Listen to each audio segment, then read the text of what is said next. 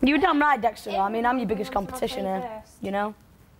Everyone knows I'm going to make it to the final at the end of the day, so you need to do that. I've said it to your face before as well, so like I said, it was nothing, it wasn't personal. I actually like you, but I have to do things for tactical reasons sometimes.